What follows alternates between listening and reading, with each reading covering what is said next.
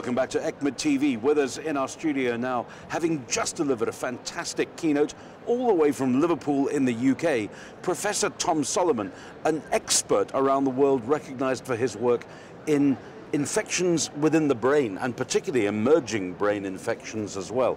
Tom, it's an awesome pleasure to have you with us, sir. Your keynote, incredibly well received. What was the main essence of it? Well, there's a lot of interest in emerging brain infections at the moment, especially with the Zika virus causing problems in Latin America. Before that we had West Nile virus causing problems in America.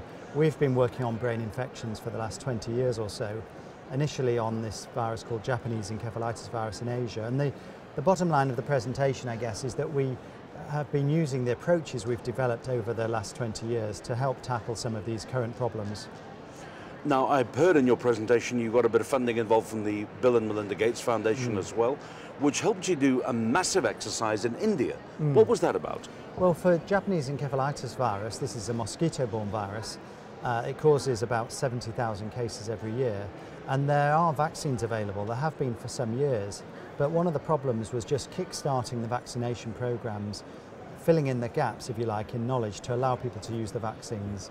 Gaps such as how much disease there really was, could we improve the diagnostics, how much of a problem was the disease in terms of disease burden. These are not just about how many people they kill, but sadly also how many people are left with disability, because if you're left with disability, you're actually more expensive to society. Yes, and I mean, you're describing a bit of a catch-22, because until your studies came along, there were no real answers to a lot of problems that everybody recognized. That's right, everyone knew it was a problem, but the governments were not asking for the vaccines because the vaccines seemed too expensive. Meanwhile, the manufacturers, particularly of the live Chinese vaccine, said they could make more and they could bring the price down, but governments are not asking for it.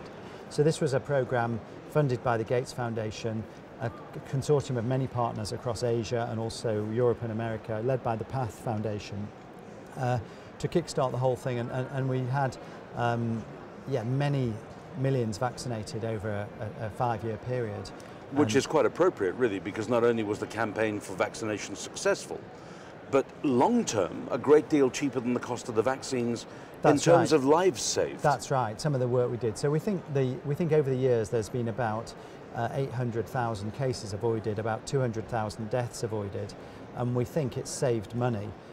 One of the challenges now, though, is to keep the pressure, the encouragement on governments to keep using the vaccine, because of course once a disease goes down a bit, they then think it's gone away. But these are viruses which are transmitted by mosquitoes from animals.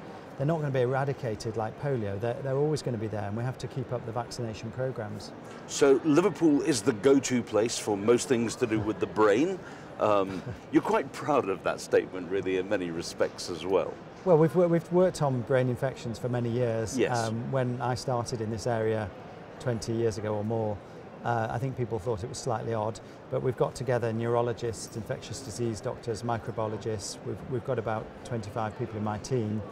I also head the Institute of Infection and Global Health in Liverpool, which has about 300 people in it.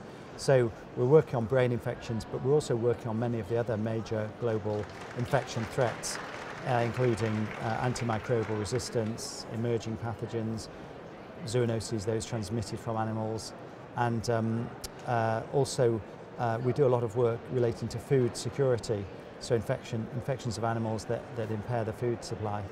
So final question then, back to your presentation, the key walkaway that you wanted the audience to leave with from this presentation at Congress today? I guess we just need people to think about brain infections a bit more. Many of the people here are clinicians, and surprisingly, despite the devastating nature of these diseases, clinicians often don't think about them when patients first present because they present in subtle ways.